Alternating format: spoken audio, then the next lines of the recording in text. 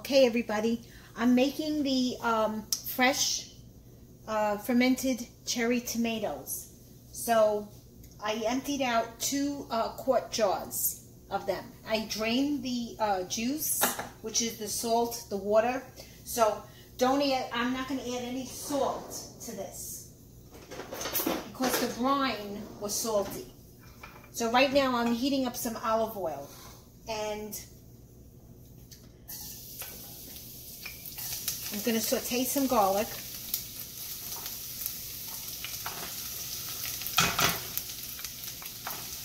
And some onion, because I make my marinara sauce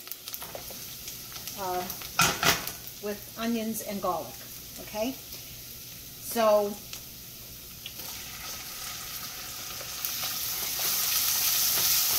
I don't let the garlic cook too long because it gets bitter. If it starts to burn, it gets bitter, okay?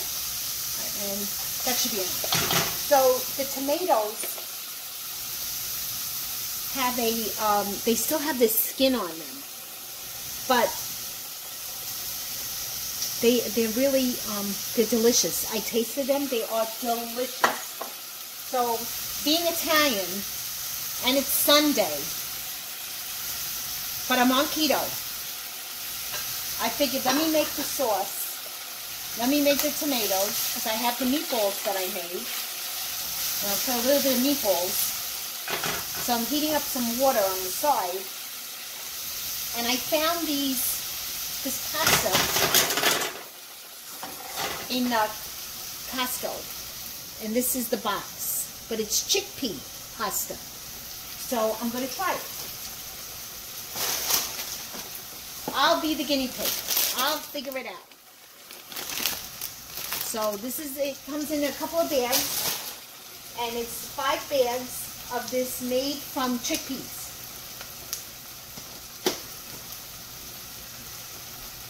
You don't know unless you try it, right? Right. So I'm going to saute my onions and my garlic, which it's doing right now, and it's cooking very quickly. I'm not going to add no salt, because the brine had its own salt. And this is cooking very quickly. So, let me just lower this for a second. I just want to make sure that I drain all that brine out. And then I'm going to put these in. Now, when I jarred them with garlic. Here's the garlic. Oh, wait, I don't think I want to eat that, because I have the garlic already. So I'm going to turn this back on high. Mix it up a little bit. And this is real pomodoro. Pomodoro is like the whole tomato. But this being fermented, I'm going to smash it up a little bit. And they're so easily, they smash up so easily.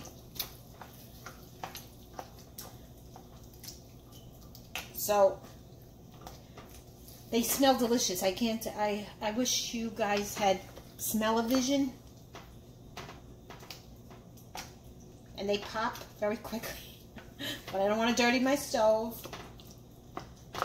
So as I said, when I went to Costco, I found that bag of chickpeas. So I'm gonna check it out, and I will give it a review. If it's good, they'll get a thumbs up from me. So I'm trying to smash them. I have the immersion blender, but I don't want to dirty it and put oil in it, because I use it in the morning to make my bulletproof coffee. But this is fun. This is, you know what this is like? You know when you get when the boxes come in the mail and they have the plastic bubble wrap, and you sit there and you pop the bubbles? That's what this is like. Okay, I'm going to let this cook, and I think I'm going to taste it now. Oh my God. Does this taste delicious? But my husband has a little bit of acid reflux, and he's really not supposed to eat tomatoes. So that's why I put the baking soda in it, just to take all that acidity out.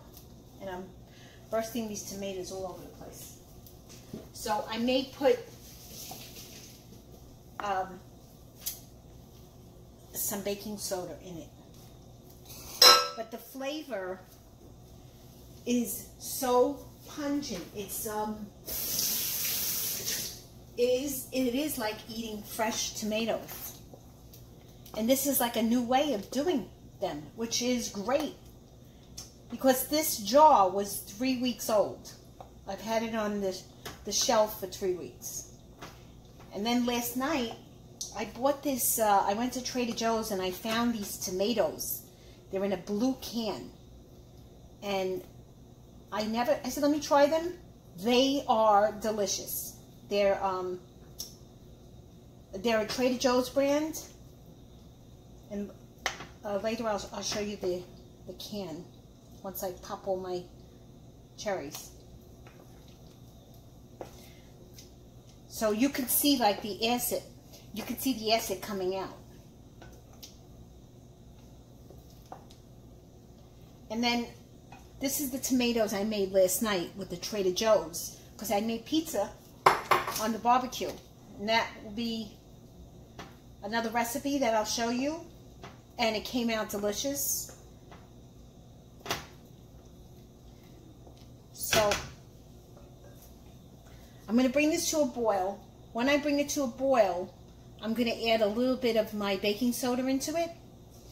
And then it will take most of that acid away. As you can see, guys, I added some basil to the sauce. Sorry for the moving.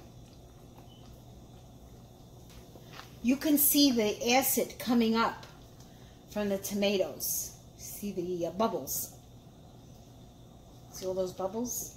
So, I mean, of course they were very acidic because they're fresh tomatoes. Fresh tomatoes have got a lot of acidity in them.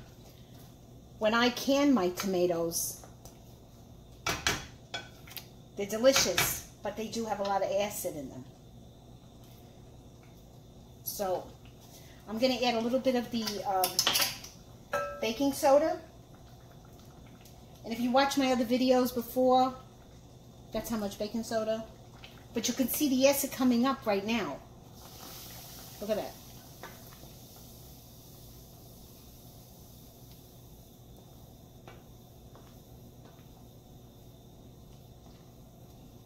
This way my husband can enjoy them.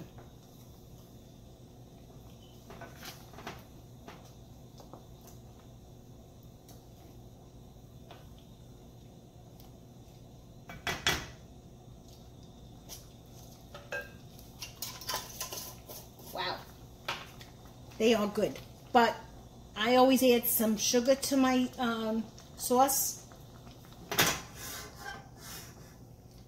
So keep on letting that cook, and then I'm going to add a little bit of sugar, this much, you know, put your hand in the thing and then take that much sugar and put it in. It's to your liking. If you don't want sugar in it, you don't have to put it in. If you just like it like this, keep it like this. Okay, my peeps, I'm back. Okay, so I was telling you about the tomatoes that I bought at Trader Joe's, and I had made the pizza last night on the barbecue. These are the tomatoes. If you have a Trader Joe's near you, and I know this is backwards, so it says Trader Joe's plum tomatoes, unsalted, whole, peeled. Okay? So, I mean, these are delicious. And I have been eating tomatoes for a long, long time. And they're a little hard. When you take them, they're baby aroma tomatoes. They're a little hard. But I use the immersion blender, and after I use the immersion blender, I just put them, you know, I sauteed some garlic and some oil, and I cooked them, and they came out delicious. So if you are in the Trader Joe's vicinity and you see them, buy them, okay? All right, I'll show you the next step.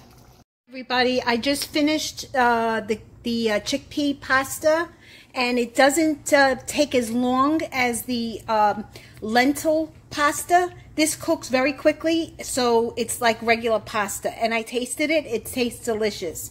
And I just added some of my meatballs into the sauce just to give it a little bit of flavor, but then I'm going to take them out because what's going to happen is they're going to absorb all the sauce. So, and I just put some regular, you know, baked meatballs in a dish. And then, so I'm considering this as a keto dish, and it's my way of making keto, okay?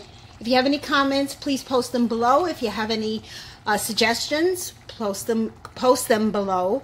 And please give me a thumbs up and subscribe to my channel because I always have some new and exciting videos. Thank you. Okay, I am going to finish this video. And what I did was I added some Philadelphia cream cheese to the macaroni. And the taste of the chickpea pasta is, you can't tell the difference. It tastes just like regular pasta, gluten pasta. But it is so delicious. And I sprinkled some Lucadelle cheese on top of it. Or you can sprinkle some Pecorino Romano.